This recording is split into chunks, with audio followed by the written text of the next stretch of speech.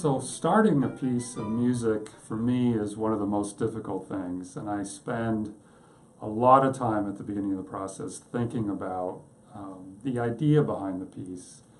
So there's always some sort of idea, whether it's a purely musical idea or it's something outside of music.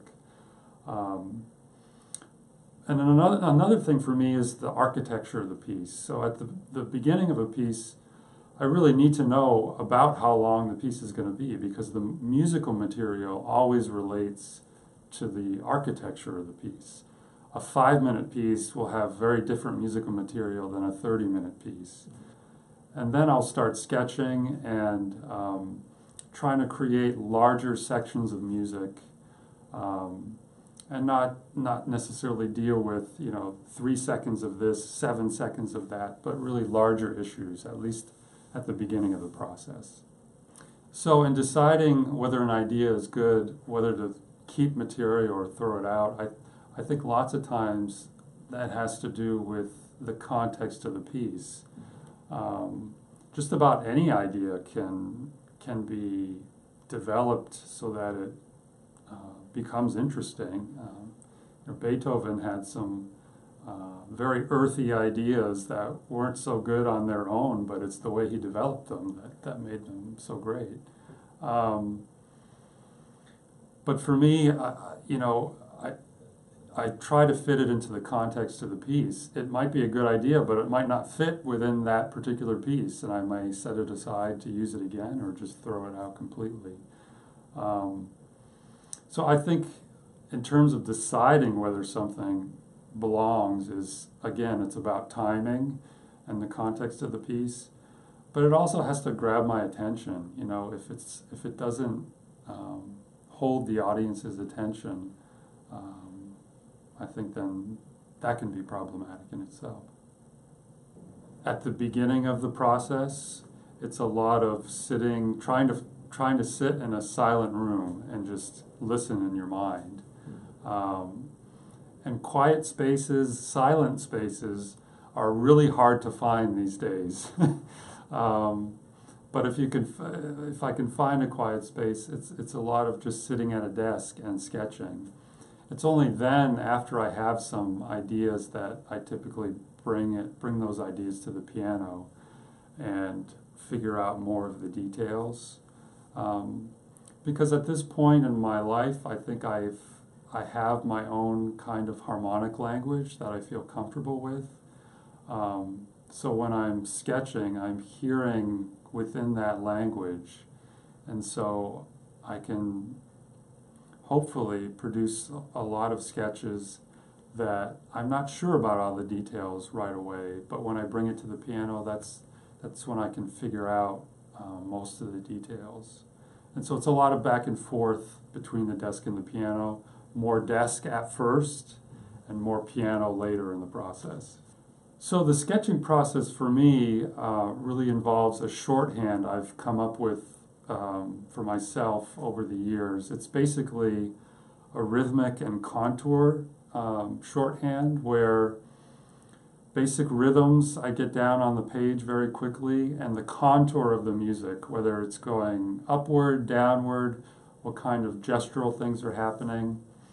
And this is all done outside of the musical staff. So I'm not writing actual pitches, I'm just writing shapes, rhythmic shapes, contour shapes. But I try to hear that as much as possible in my head. But the shorthand process, the sketching process, is a way for me to get down a lot of music quickly. And then I can go back and really edit and start thinking about larger issues. So like I said, I'm not just concerned with this 3 seconds of music or this 5 seconds. It helps me to really plan out the timing of events, which for me is really crucial in the process.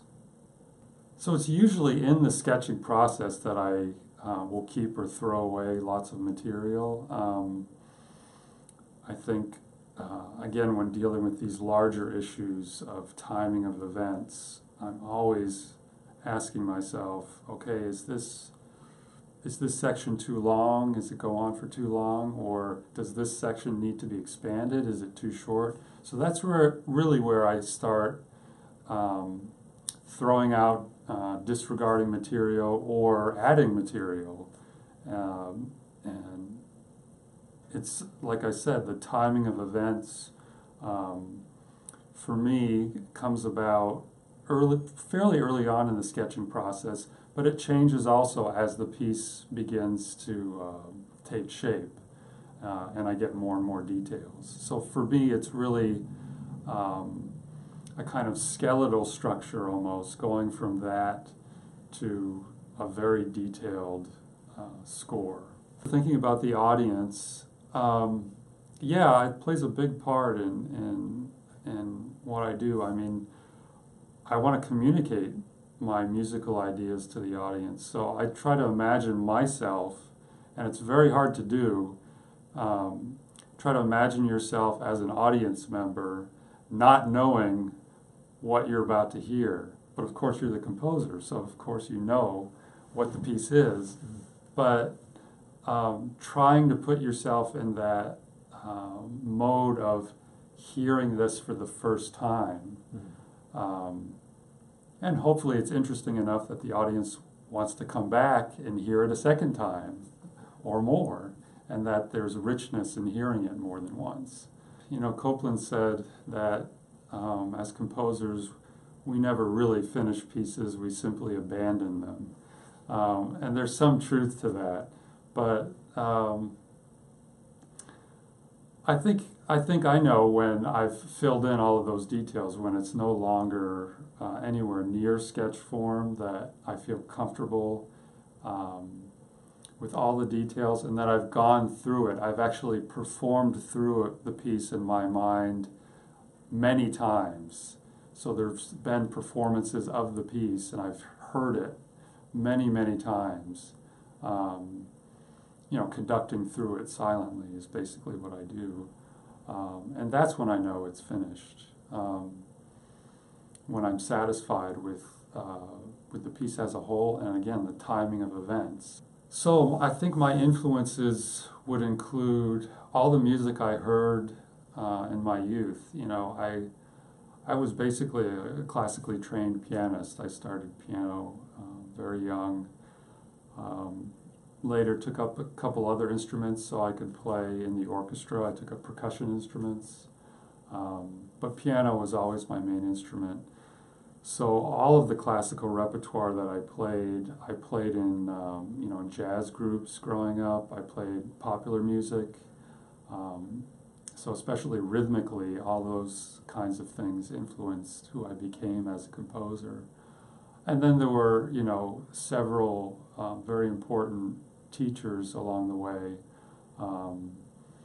I'd say Ed Miller and George Crumb and Richard Hoffman were all really important mentors for me as a student growing up. But in terms of the, you know, past composers, I would say Messiaen and a lot of the French school, Debussy and Ravel, certainly were very important to me. Copland and Bernstein, also very important because I played a lot of their music growing up as well. So it's really a mixture of a lot of these things that I think play a part in who I became as a composer.